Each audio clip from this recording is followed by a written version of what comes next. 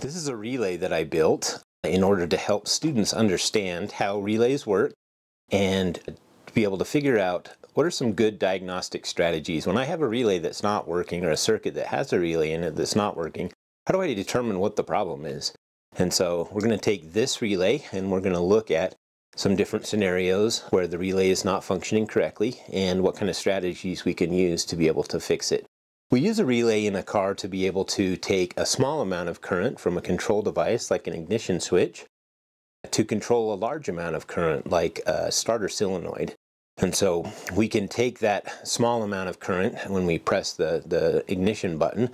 We can have a really small wire that goes out to the relay coil side, and then there can be a rather large wire that needs to carry the large amount of current out to the starter solenoid. So let's take a look at some of those strategies. This is the circuit that we're going to be learning about to help us better understand how a relay works.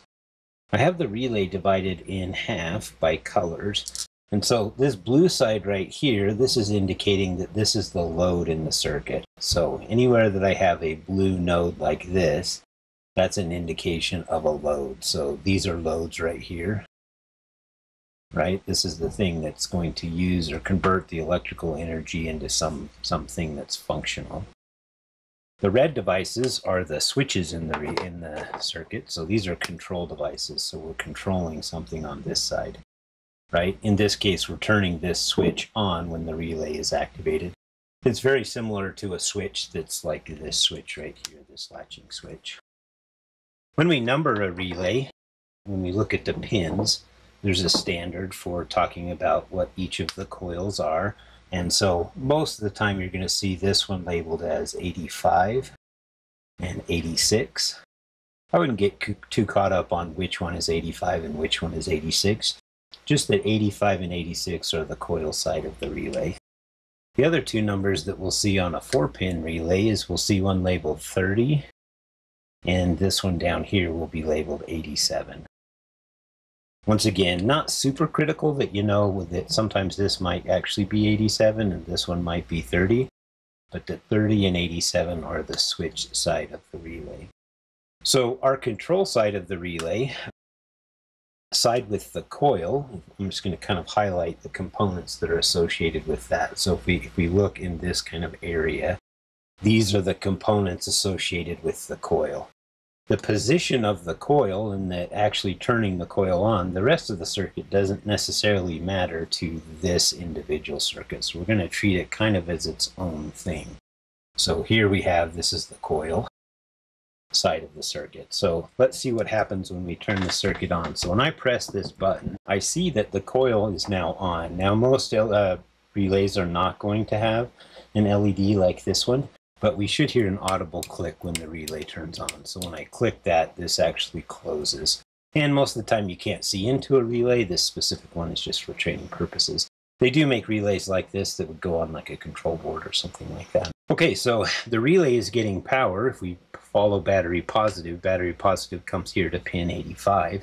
And then ground is controlled by this switch. So when I turn on the ground, I am turning on this coil. If we take our multimeter and we're going to put it in volts DC and I make a measurement, we should see, just like at any load in a circuit, this should drop most of our source voltage. So we're dropping about 11 volts at the coil, and that's as expected. This is where the energy is being converted into this magnetic field that is closing the switch.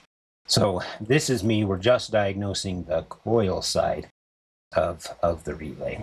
Okay? So that's functioning correctly. And then the switch side of the relay, we're going to keep going in this direction. So that wire is part of the switch. And then we go all the way back here to ground. But the thing that's not in, these things up here, this is not part of the switch side of the relay. It's part of the coil side of the relay. So we're going to treat this and this independently. So now we're working here on the switch side. Okay, on the switch side, what happens is the coil, this black line represents the magnetism that occurs. When we pass current through a conductor, we create a magnetic field. That magnetic field is going to pull this switch to the closed position. It's going to do it through magnetism, just like physically pressing this switch closes this. So the whole purpose of the coil is just to close the switch. When the switch goes into the closed position, we should then have very little voltage that's dropping right here at the circuit, right? This is a switch, and it should have very little resistance. So if I were to perform a voltage drop test on this side, I should see very little voltage dropping. Remember that the voltage drops in the circuit wherever the resistance is the highest. So there's not very much resistance in this circuit, as we can see by this voltage drop test. Where we should see voltage drop occurring in this circuit is right here at the LEDs. And so we see that we're dropping 11 volts right here and the same right here. And that's because this is a parallel circuit. And I've got some videos that talk about parallel circuits and why that's occurring.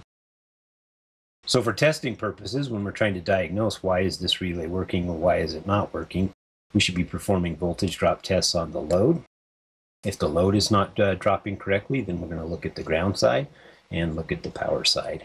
So if you haven't seen this type of circuit before, I created this circuit to be able to help students understand how to correctly diagnose electrical problems. And so any of these nodes except the fuse, I can set a fault in, including the relay. So I'm not going to show you how to set the fault, but it's real quick and easy way to set a fault in here. And then that fault can be utilized to be able to quickly test your knowledge and experience in diagnosing. So I'm going to pause the video right here. I'm going to set a fault, and then we'll come back and see if we can figure out where the fault is in the circuit. Okay, so now there's a fault set in this circuit. The relay is not functioning correctly, so I'm going to come to this switch, verify the problem, and we see that nothing's happening.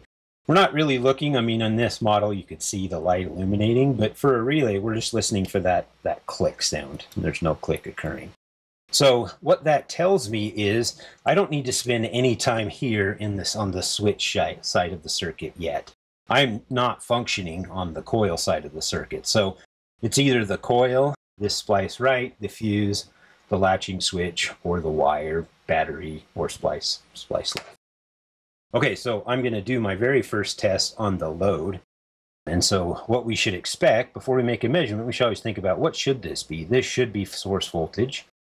We do a voltage drop test, and it is not source voltage. Now we can do a voltage drop test on everything else. I've addressed this in other videos. Most of the time it's easiest to check at the ground side of the circuit. And so I'm going to put my red meter lead right here and my black meter lead right here. But you could have just as well started on the positive side of the circuit. So between this position, this wire, this latching switch, splice left, and the negative terminal of the battery, there should be very little resistance, right? The resistance should be at the coil in the circuit. So somewhere between here and here, I have high resistance in the circuit. And so now I can individually test components. So I might test right here. And we can see that is where the voltage is dropping. Let's just do a quick verification on the switch. So not very much voltage drop there, and not very much voltage drop here. So we've figured out that this is where the problem is in the circuit. Okay, so we're dropping that 11 volts, and we should not be dropping voltage there. This is a wire, it should have very little resistance. So I'm going to take that fault out, and we'll practice with another one. Just put this back in just to make sure we see that the circuit is actually functional. Okay, so our circuit's back to where we want it to be. Okay, now I'll pause the video and we will set a new fault. Okay, let's go ahead and test the circuit. So we hear that audible click indicating that now our coil side of the circuit appears to be functioning correctly. We probably don't need to do any testing on this side of the circuit. We can concentrate right here on the switch side of the circuit. Okay, so I like to always start at the load. However, with the relay, I'll put on the screen, there's something called a relay buddy. Lots of different manufacturers make a tool. But it allows me to be able to remove the relay from the car and put in this relay and do some testing directly at the relay. So it might be beneficial to test directly at the relay. So I could do a voltage drop here, and once again, remember, we expect that there should be very little resistance. There should not be a high voltage drop between this point here and this point right here. So that's actually what it's supposed to be, something like this. It's right exactly at 0, so that might be an indication of something, but we're not dropping the voltage here. So the switch is actually, we're not having a problem with the switch at the moment. So then I want to test the ground side of the circuit. I could also come out to these loads, and if I did a voltage drop test on these loads, we're seeing that there is a small amount, and these are LEDs, but these should be dropping all of the voltage. So some problem is either on the ground side, so from here back to the battery negative, or on the positive side if I go this direction. Now, probably there's not a problem right here. There could be a problem in this part of the circuit where we have this splice, but the coil turns on, so we know that we have battery positive at this point in the circuit. So let's test the ground. So I'm going to put my red meter lead closest to the battery positive, and my black meter lead I'm going to put all the way over here on ground. And so we're seeing a little bit of a voltage drop there on the ground side. This should be dropping all of my voltage because of this LED is in the load. I could also test it right there after the load and see that that's where I have a problem. I like doing this test because it's pretty easy to access the relay depending on where this load is. It could be tricky to get to. Okay, so it's not on the ground side. Let's check the power side. So once again, I could test this whole section right here. So let's test that just to see. And we know that that whole section is close to battery voltage, so that's where the problem is. And we suspect it's probably not these two. Now, it's easy to get to it on this training board, but on a vehicle, it could be challenging to get to these individual test points. So I might break it down and check right here at the fuse. So I'd be checking at this post right here and saying, okay, is it after the fuse, and so on. But if I test just this wire right here, we can see that that's pretty close to the source voltage of the battery, indicating that I've got an open or high resistance in this wire right here. Okay, fix that and do one more.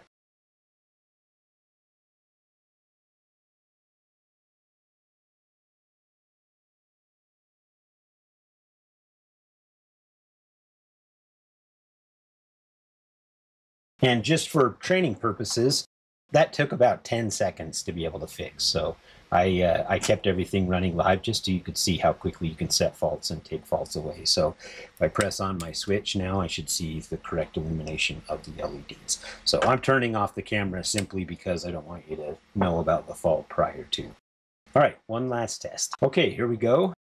We try to turn that on and we don't hear an audible click from the coil side. So that leads us to believe that we need to stay kind of concentrated in this blue area right here. First things first, let's check the coil itself. So I'm going to go red to the most positive and black to the most negative. And we see here we are getting a voltage drop right there. But when I select the latching switch, I don't see any action in the coil.